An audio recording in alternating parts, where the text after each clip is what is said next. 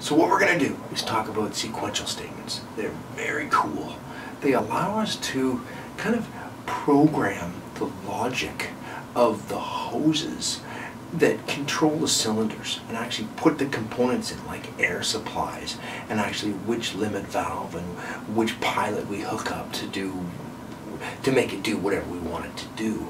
So we have a control statement and we have a sequential statement. The control statement is essentially the actions themselves. So we talk about the actions of cylinders in that A plus means A extends. So this is cylinder A, and that pilot is A plus. That's cylinder B, and that pilot is B plus, and then that's A plus. So a capital represents an action. Now the limit switches are represented by lowercase letters. Take a look at this. That's the limit switch. That's the inside limit switch. That's a term we can use, inside limit switch. This is an inside limit switch for cylinder A, so it's denoted with a lowercase a. And same thing with here. So if we take a look at cylinder B, the outside limit switch is denoted with a lowercase b, and more specifically it's B plus, and that's B minus. So minus means retracted and plus means extended. I think we're okay with that. So let me talk about the control statement. Let's just say these guys were in a manufacturing process where A had to extend, and then B had to extend, and then A had to retract and B had to retract. Essentially in the lab, in lab 2, we talked about that a little bit, about a cheese press, right? So there's this clamp that clamps onto the cheese, and then this press comes down and presses the cheese, and then the clamp is removed, and then the press comes back up again. So that process would be automatic. Buddy would just put the cheese in the kind of the station, and he would press a button, and he would back off, and the whole thing would happen. Now, we'd actually probably want to add in some safety there, so that maybe there was another button, there may be 2 buttons that he had to press, or maybe the button that he had to press, we would make it a couple arms lengths away from the station. But there are lots of cool ways we can add safety into pneumatics, and we'll do that in lab 4 when we talk about timers. Very cool. It's called 2 hands, no tie down, whatever that means. We'll go over that. Let's focus on sequential statements and on control statements and walk through the process. So we're going to use that cheese press concept, application, and we're going to write the control statement for that application. So the control statement is this: A plus, comma, B plus, A minus, B minus. So the capitals are the actions. So when we put the cheese in, A is the clamp, and it clamps it. Now in the lab, I call that C. We don't always have to call this cylinder A and that cylinder B. We can denote them by a letter that represents their action. So C for the clamp, but let's just focus on this. We'll stay with A, B, and C, and nice and simple and straightforward. Okay, so these are the actions, and if we talk about just the actions, we're discussing a control statement. Okay, so now that's a control statement. So, okay, what do I do to make that happen if I just press a button? All I'm going to do is press a button, and it's going to go back and forth and do its thing.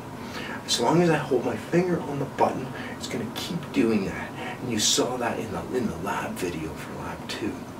Okay, so what we're going to do is build the sequential statement for that. You've already seen that because you've seen that video for lab 2. But let's walk through why that is like that. Essentially, what I'm going to do is when I write my sequential statement, I'm not worried about what the end result is going to look like. The sequential statement is a programming language, and what we do is when you're starting a program, you may actually write the main and then a couple subroutines, and you don't really know what's going to happen or what's going to go in them, but you just kind of write the bigger structure of things. We're going to do that now. So when we design a sequential statement, we're not really concerned about what it's supposed to do or what the end logic is supposed to look like. We just write the basic sequential statement, and what we do is write the actions and then the limit valve, action, limit, action, limit, action, limit. Let's go on with that. Okay, so I'm going to write this. I'm going to write my action, A plus, and then A little a. So comma, and then my next action is B. Okay, so B plus, and then B plus. So I'm writing my action, then my limit, my action, my limit. I just continue with that process.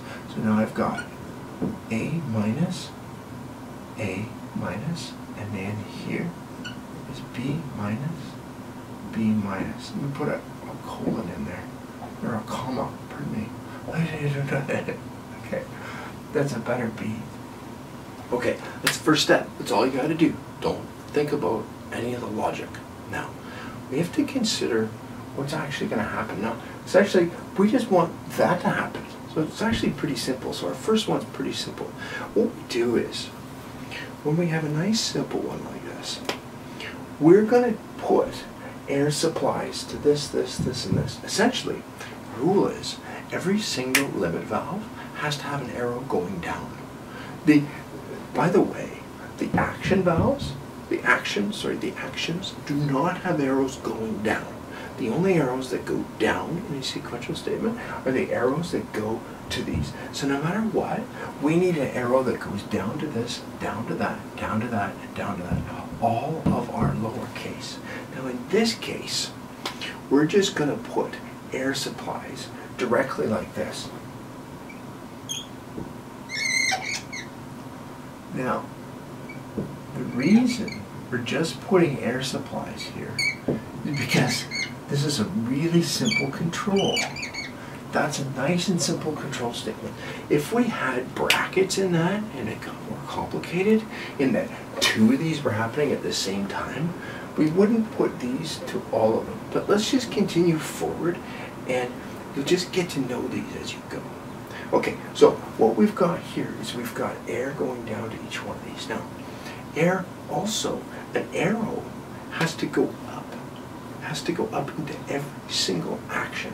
So an arrow has to go up into every action. Absolutely 100%, an arrow has to go up into every action. Now what we do is we think about why that action is supposed to happen. And if we go back to sequencing by position sensing, which we talked about in Lab 2, the reason that this happens is because that's done, right? Because that's supposed to happen, then that's supposed to happen, then that, and then that. So we know that this happens because that's done. How do we know that that's done? Well, we know that B plus is done because this limit valve has been hit. So the limit valves tell us about the position. So this sequence is controlled by the positions. So positions, sequencing by position sensing. So actually what's going on here is that another rule about the sequential statement is that a line has to come out of every single limit valve. Did I say every single one? Yeah, every single one. Okay. So an arrow has to come out of here. Has to come out of here. And there's actually one that comes out of there too. Now, this one's pretty simple. Check it out. This makes that happen. So when A fully extends, the next thing is B to fully extend. So this, watch this, the air that comes out of here is going to go into here and it's going to go to there. And by the way, this gets air directly from supply. They actually, in this case, all get air directly from supply. So as you can see, that limit valve is this limit valve. That one is that one, and so on. And they all get air directly from supply. So when we're building our circuit directly from this thing is a hosing diagram. It's a hosing and air diagram. It's pretty much a diagram for your whole circuit. Yeah, not only is it a logical programming language, but it's a hosing diagram. It's pretty cool. Just like, I love this, just like ladder logic is a logical programming language, but it's also a wiring diagram. Okay, so let's continue. In this case, this guy goes over here and goes to that. This guy goes over here and goes to that. So the reason this happens is because this is done. This tells us about the position. That's the position sensor for this action. This is the position sensor for this action. Oh, minus B plus. Oh, I didn't do it right. Okay, let's fix it. Do you see what went wrong? I hope you caught that while I was going through that. Okay, wait a second. I just didn't do a very good plus sign. Okay, actually this, take a look. You see what's going on? This is okay, this is good. We're learning, we're going through this and we're learning from this because this is, let me put this on. Because, you know, if I make a mistake and we have to fix it, we'll see what's going on. Okay, let's fix that. So I took my error out of here because I thought that said A minus. So you see, all you have to do is like follow what it says. And I didn't write what it says properly, so I didn't follow it right. But if you write it properly, it's good. Watch this. A plus goes here. So let's analyze this again. The reason that happens, the reason this goes out, I have to put air into this pilot to make that go out. The reason that goes out is because A extended all the way. So that goes to there. And the same thing goes on here. The reason that happens is because A is fully extended. This position sensing device called a limit valve tells us that B has extended. So we run the air to there and run the air to there. Now, the other thing that I haven't put in here is the push button.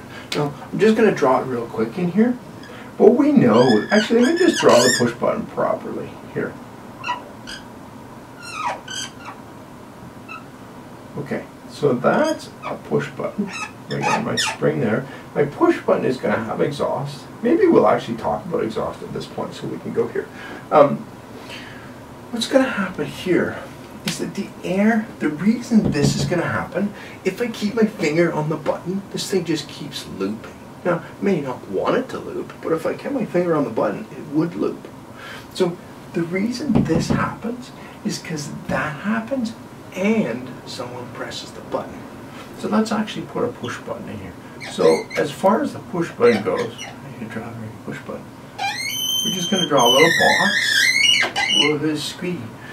So I got my little box here and my push button here, and all I have to do is push this, and then that's going to go. And the reason that there's air here is because the last action was for B to retract. So if it's not running and I walk up to it, B's retracted. So if B's retracted, take a look at this.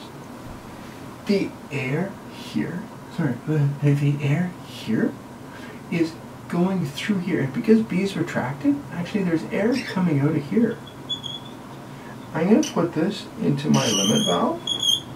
I always go into the left side of my limit valve. I'm going to come out of here and I'm going to go to A plus. That is this line. So let's actually finish this circuit with all of the lines in this. Okay, so essentially we've got this line. Let's do this line. Okay, so from B plus to the action A minus. Okay, so from B plus to the action A minus. And we know that when we cross lines, it's okay if I want to indicate that they're connected, then what I do is I put a little dot. But because it's not dotted, it's not connected. If I wanted, I could also do this. This is perfectly acceptable. But we don't need to do that. Okay. So let's just continue here. Looks like I've got this one, I've got that one. Let's do this one. So A minus to action B minus. Okay. So A minus is here to action B minus. Okay. You know what? We're done. It's done. This is essentially, this is what a sequential statement does for you. The programming language is simple, step-by-step process where there are certain rules, and if you just follow those rules, you can't get it wrong. They won't leave you hanging. It's like math. Like you follow the rules for math, and it'll work. So this is a really powerful thing. What we're going to do is we're going to take a look at another one of these with brackets in it. And if you took a look at Lab 2, you better watch that to get a better understanding of what the brackets are all about. But I'm going to walk you through that right now. So what brackets do is they tell us that two actions happen at the same time. And I think I have to get specific here. They say that two actions start to happen at the same time. It's important that we say that they start to happen at the same time, because specifically can we say that they're going to end at the same time.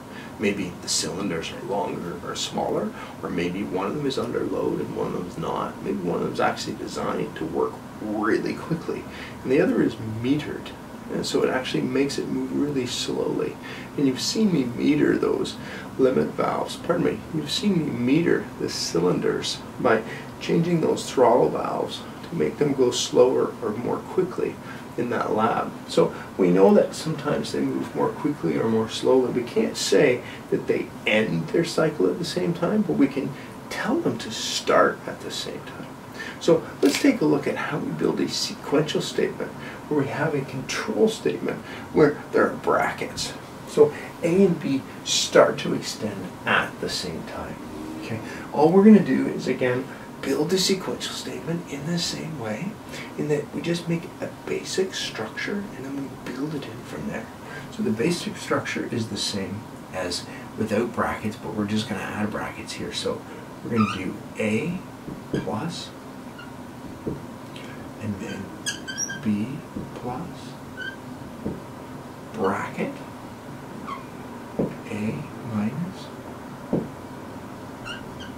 B minus. Well, I had to write a B. I did that before, I think. Oh no, sorry, I don't know what I'm doing. Okay, let's continue. So now what we have to do is, we have to talk about where the air is. Remember, the first thing we did before was we defined where the air was going into all the limit valves. In this case, it's a little different. Over here, I have air directly going into my limit valve. I'm going to make a circle and I'm going to put a little dot in the middle. Okay, circle, dot. And over here, I'm just going to do it and I'll explain why it's like that. We're going to go like this. Actually, you kind of know why it's like this, because if you watch the lab on lab video 2, the video on lab 2, you'll get it. So what's going to happen here is that we're going to take this air and we're going to go over to here to supply here. Because the first thing I'm going to do is I'm going to make sure arrows go down to all limit valves. So is that done? Yes. So that's a nice little checklist you can do. Just first thing you do, make sure arrows go down to all limit valves. There's an arrow here, here, here, and there is one here now. And the reason that we do this is because it's an and. Because essentially what happens is this action, actually let me draw this. This last action, or it could be that this happens first and that happens next, or that this happens first and that happens next, but whatever, we look at this as an action. Those two together in that bracket, that action, or that sequence happens. Once it's fully done happening, then A can retract. But A cannot retract until that is done. So we know that that is done when this goes all the way out and there's air coming out of here. And, ready for this? This guy is all the way out. And there's air coming out of there. So when A is fully extended and B is fully extended, then the next thing can happen. Now, in this case, the next thing is for A to retract. So let me just draw this in. The next thing is for A to retract. Okay, good. So I've got this line in here and I've got that line in there. It's a holding diagram. Now, this gets pretty simple. We know if this happens because that is done. So when this is done, that happens. And when this is done, then this happens. When I say this, so like A goes out and then B goes out, we know that A and B start to go out at the same time. So in this case, I'm going to come down here. Now, I'm just going to draw this without the push button for now. We're going to talk about where the push button should go.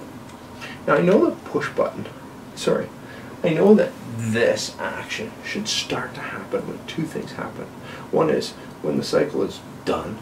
So when this guy is passing air, and there's air going through here. So that's when I look at B minus. I'm going to go over to B minus, and I'm going to say, okay, so when B minus has air coming out of it,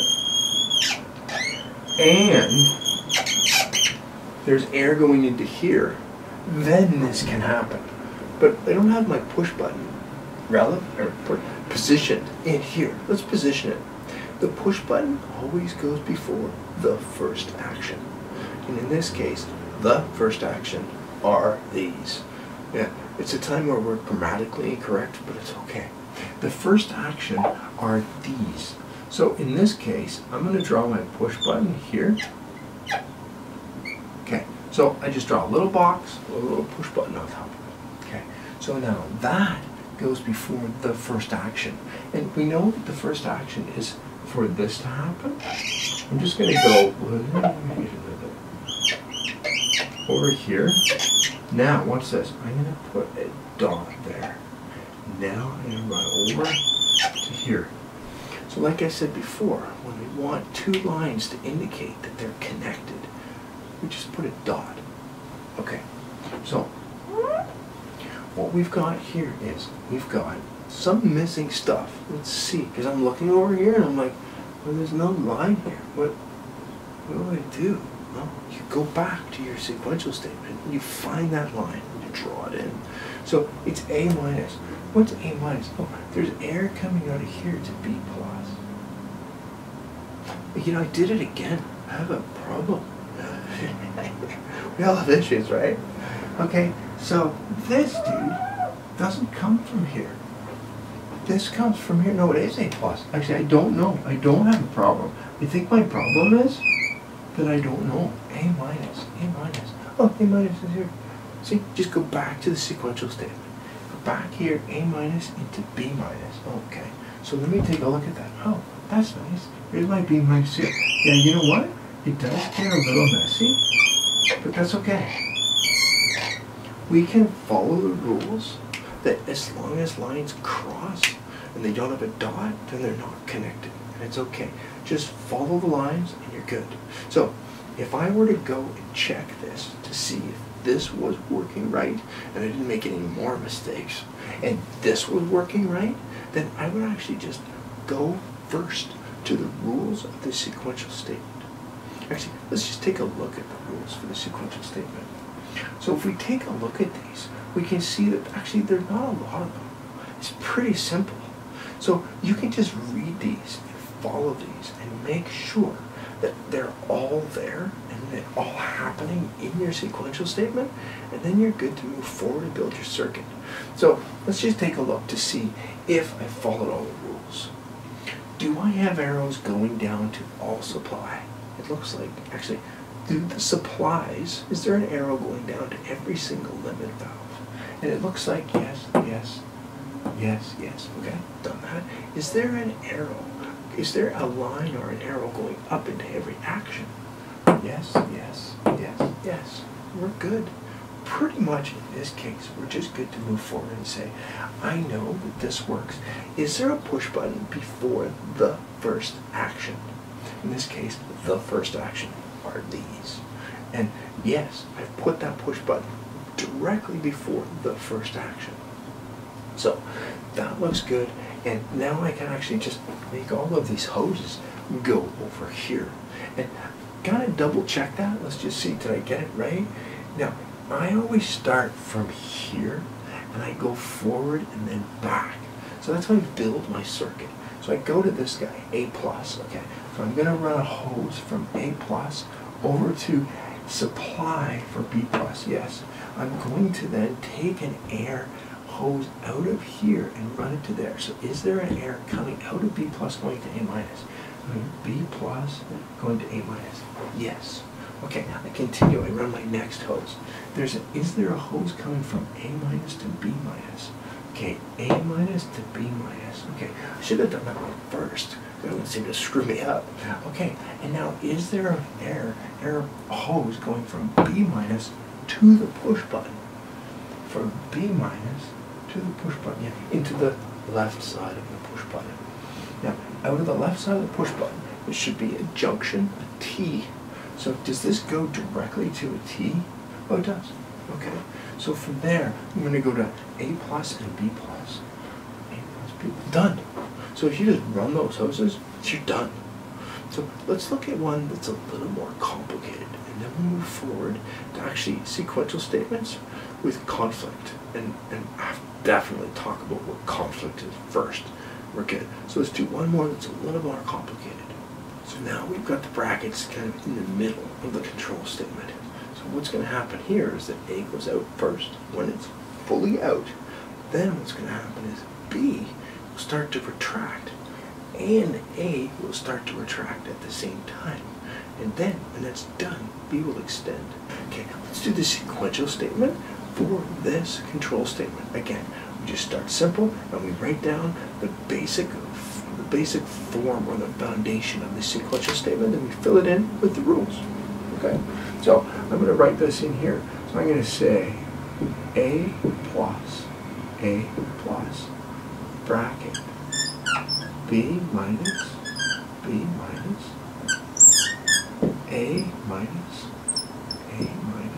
bracket, B plus, B plus. Okay. So, let's follow the rules. The rule is that every single one of these has to have an arrow going down to it. Alright, this is standing alone. It's all on its own. So it gets an air supply. This guy, we know because it's brackets, a little special. This guy is standing all alone. So he gets an air supply. In the brackets, the first limit valve, he's the guy that gets the air supply. Now, we know that this can't happen until both of these happen.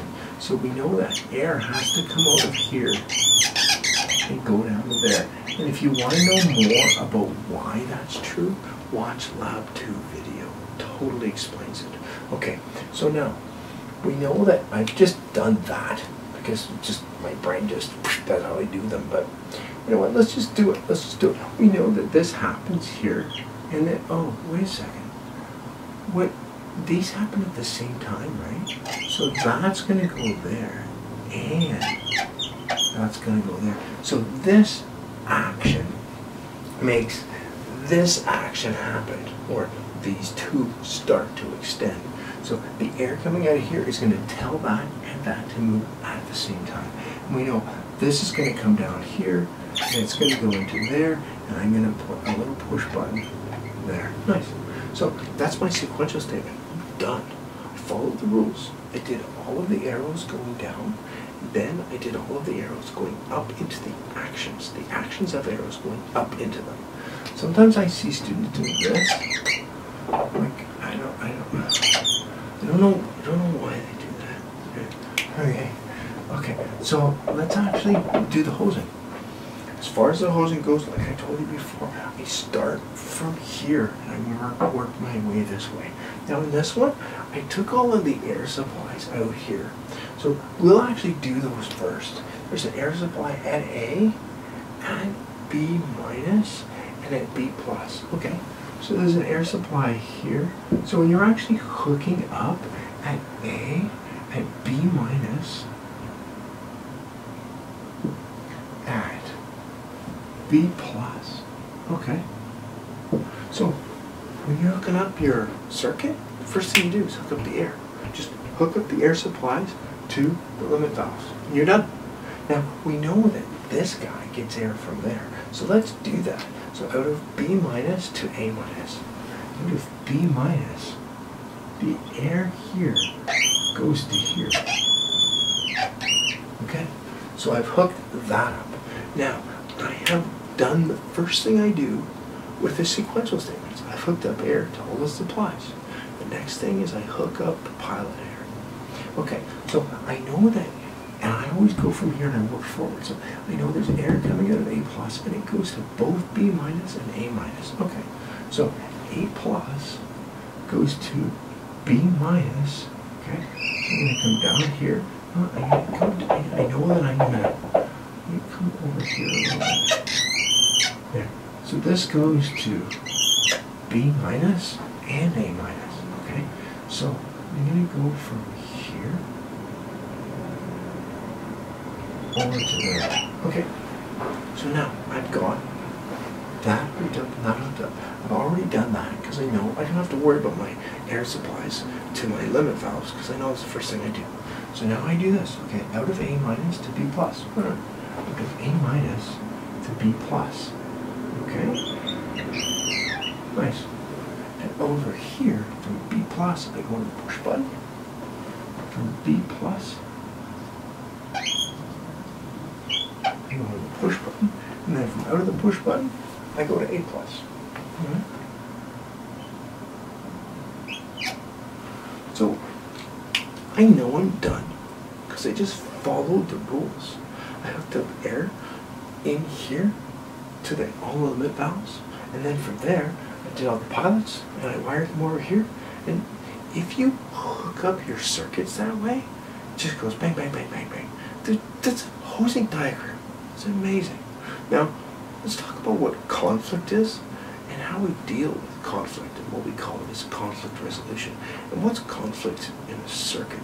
Conflict happens when we have two actions that are right beside each other that are opposite.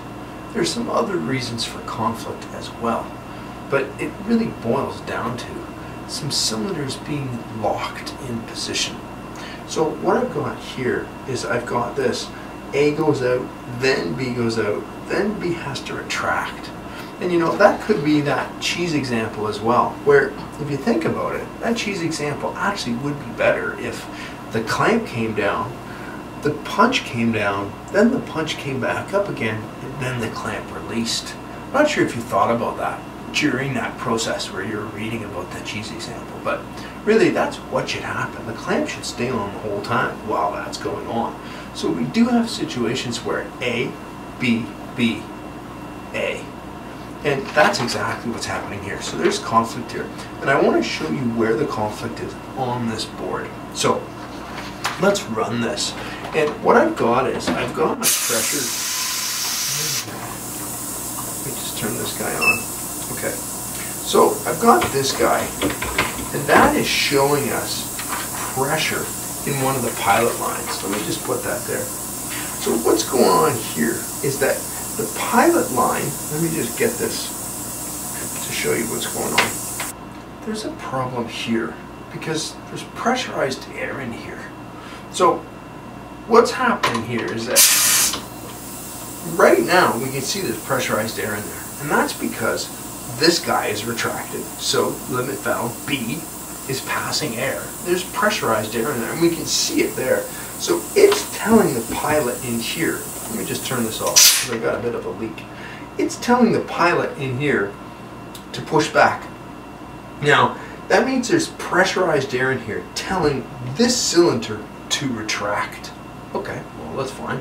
But why is that a problem? Well, the problem is the first action is for this cylinder to extend. Yeah, take a look at it. So this guy comes from the push button. When I press the push button, the first thing is supposed to be that it extends. But the problem is, this thing is starting with both of these retracted. So B is retracted. Take a look at it. B is retracted. So this cylinder is locked. Yeah, it's held locked. It's held in retraction. So I can't extend it. So there's a conflict. There's a way to get rid of that, but let's actually get rid of the conflict to see what happens by maybe removing the pilot.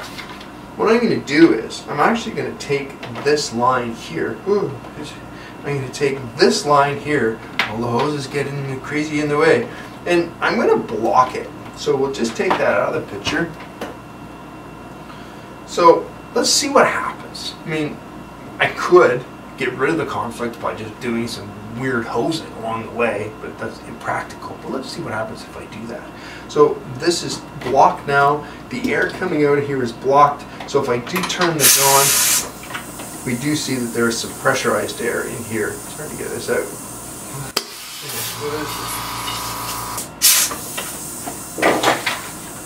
So there's no more air in here. So that cylinder is not held locked anymore. And we can see that from here is empty. Okay, well, it should work now, right? So let's go.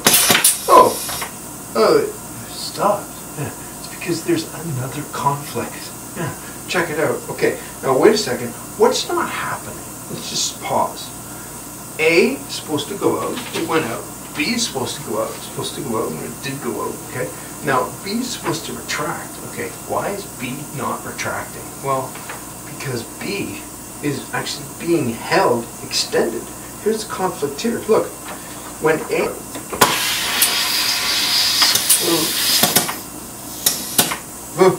So it started to go, and then this pilot seemed to win.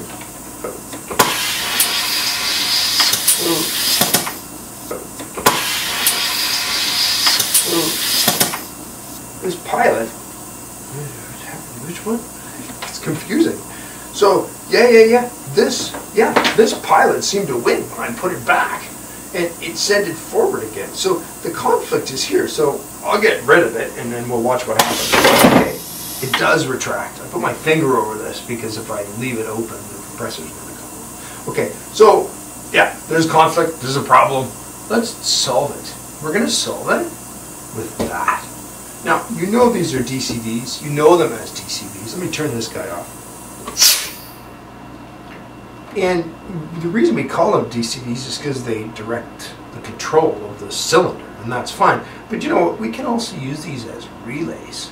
Wouldn't it be cool if there was a way for me to turn off the conflict and then turn it back on again when it's not a problem?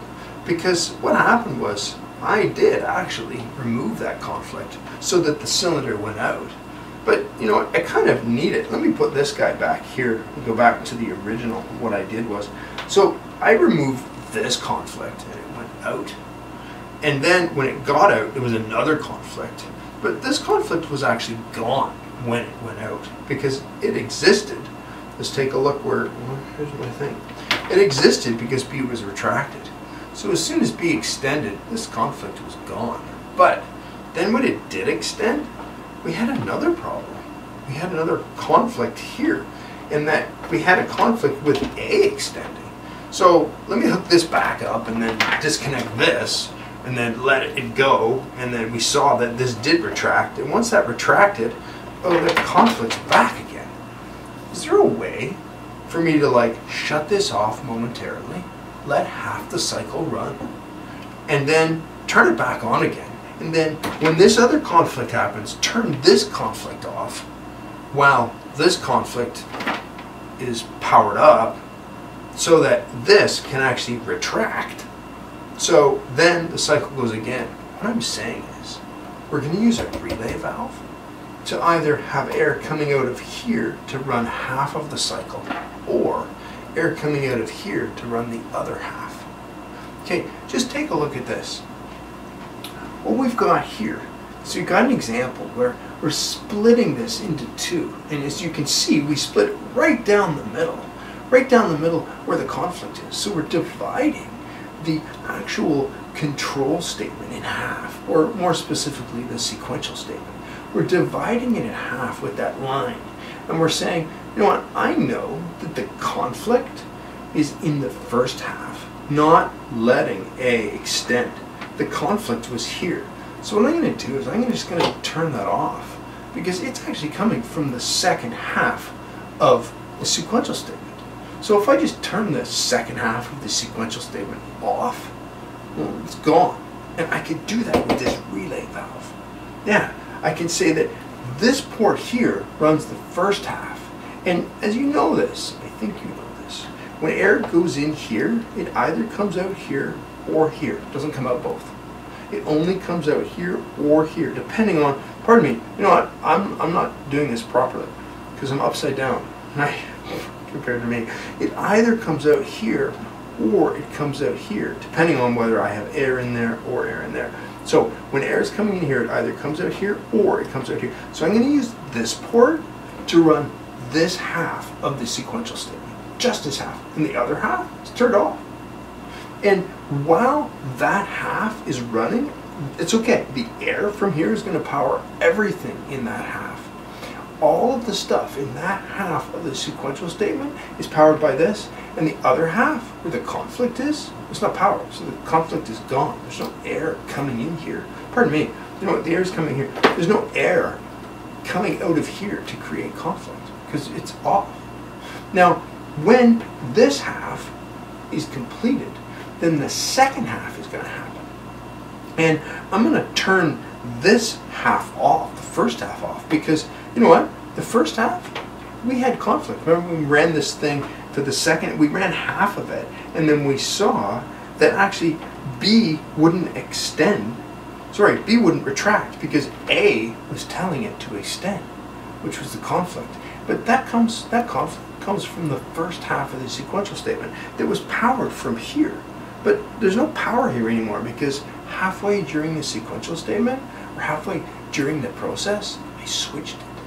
Yeah, we have what's called a group selector. The group selector is always the last action in the group. So the last action in the group is going to shut the group off and turn the next group on.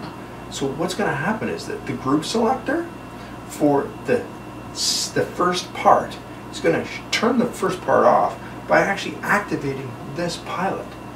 So the first group is powered from here. And at the end, the group selector itself, which is the last action in the group. The group selector is always the last action in the group.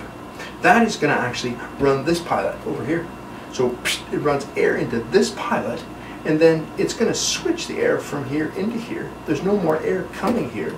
So therefore, the conflict is gone. And I am now going to have this running the second half so that everything in the group is powered from the relay valve except the last action, which is the group selector. So every group, everything, all limit valves, all actions, everything in the group is powered from the relay valve except for the group selector, which is the last action. So let's actually see this in action with another one that has conflict a little bit. So I think I've given you enough for now. Yeah, that's enough, right? So what I'm going to do is I'm actually going to do a video on the board of maybe 2 or 3 different sequential statements with conflict resolution with brackets and stuff like that, so you can really delve into that homework. But for now, do those sequential statements without conflict resolution. I think you'll be good to do those. And then, yeah, do your lab too, and you're all good. So we'll just end this now. And you can scan through that video so you can get a really good understanding. So I think you fully have an understanding of what conflict is, why we have conflict, and how to resolve that. Maybe we'll do a little bit more. You might need a little bit more practice with sequential statements for solving resolution. But I think we're good. Okay, bye.